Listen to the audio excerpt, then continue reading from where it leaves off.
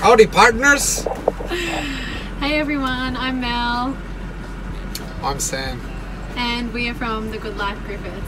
Today we're going to be talking to you about how we fell into bus life and the hurdles that we faced to get there. Alright, so a few years ago we got married. How many years ago was that? 4. And about a month after we got married, we fell pregnant with Marley, our oldest, and she's 3.5 years old now. And we were saving for a house because we thought, you know, having a kid, we should save for a house. And yeah, after like 2 years of saving for a house and being pregnant then with Flo, and trying really hard to get into the property market, we realised that maybe buying a house wasn't the right time for us. Because Sam was the only one working, and he was working long hours, and yeah, so we thought maybe there was something else for us to do. So instead we then built a granny flat at your... We'll call it that because it's an illegal structure at the moment. We then decided that we'd build a granny flat in Sam's parents' backyard. The studio was already there, so we just had to add on how many more metres? 6 by 5 metre concrete slab to put just a walk-through living room and dining room and a small bedroom. Yep, so we did that, and we did that while we were heavily pregnant with Flo, and then continued on. How old would she have been when we finished? 2-3 months? Yeah, she was about 2-3 months before we actually finished. So we're doing renovations with a 2-year-old and like a newborn, which was a bit crazy. But luckily we had family to help, which was awesome. And then after that we were saving for a few months, and we realised that it was just going to be too hard for us to buy a house, and that we'd have to wait for myself to go back to work in a year or so's time to work full-time, and for Sam to work full-time, and then we'd have to put 2 kids in childcare, and that would then cost more money as well, and then would have to stay in that one place where we could get cheaper rent and live there for quite a while. So anyways, we decided maybe we should do something else, and then a friend of ours showed us a picture on Instagram of a family selling their bus, and we thought, why not? Yeah, 3 days later we bought it. Yeah, it was really fast. We didn't have time to think about it.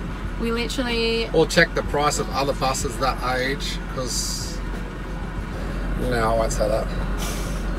Yeah, but we didn't have time to think about it. We literally... What happened? We literally looked at it on Instagram. The guy was heading from Byron Bay to Melbourne. We called him up. He was going to be passing through Sydney in 2 days' time from when I spoke to him, and he said, if you're that keen, you'll come have a look at it first before everyone else in Sydney, because we live an hour and a half south of Sydney. We had to jump in the car on a Friday night and meet him in Avoca in North Sydney. It took us about 2.5 hours to drive there, and we got there at about 9:30 on a Friday night.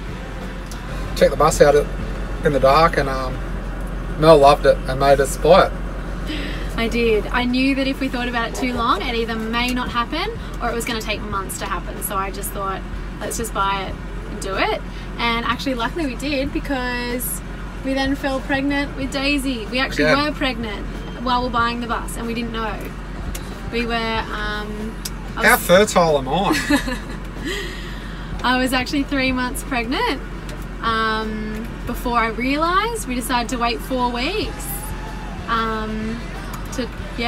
Before going to the ultrasound place to find out whether we were having a baby or not, how everything was going, and they told us actually you're 16 weeks pregnant. So that was a huge shock, and Flo was only 4 months old, so that was just so hectic. So fertile. Yeah, so it's kind of lucky that we did actually buy the bus when we did, because if we had found out that we were pregnant first, we wouldn't have bought the bus. We would have been at home. Sam would have just been still working full time. I'd be at home with 3 kids. And we know how hectic that is because we did that before hopping into the bus. So we bought the bus in September, and then we left in the following August. So we had the bus for 11 months before we hit the road. Yeah.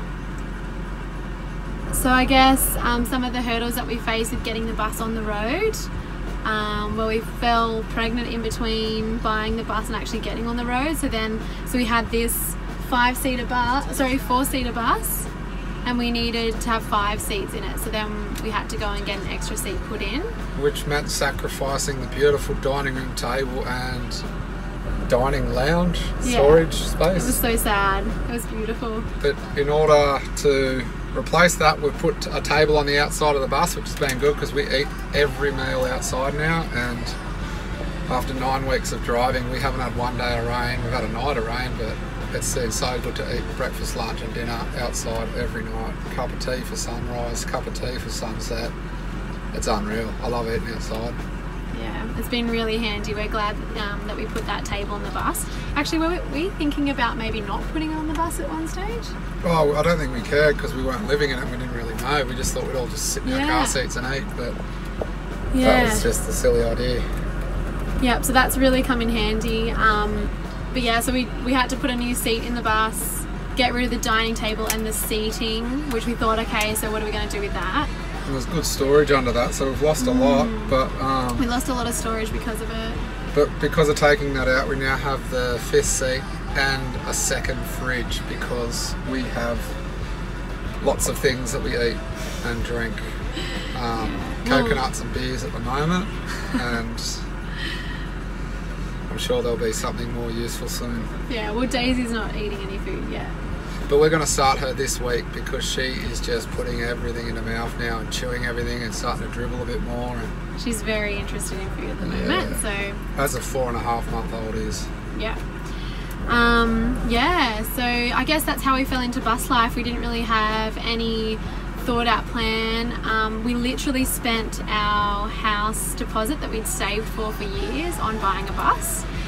Probably not the most smartest move, a lot of people might say or think, but we've had a ball so far. Nothing we've ever done is too smart though, dear. Yeah, we don't really think a lot before we do things, but sometimes that's the best way to live. Well, hopefully. Oh, P.S. I'd rather be looking at this than paying off my mortgage. Yeah. Thanks for listening, everyone, and we hope you like listening to, what do you say really? We hope you like us talking shit. Yeah. Stay tuned for more videos from us in the future. I think you can subscribe, so you could do that on the YouTube. See ya.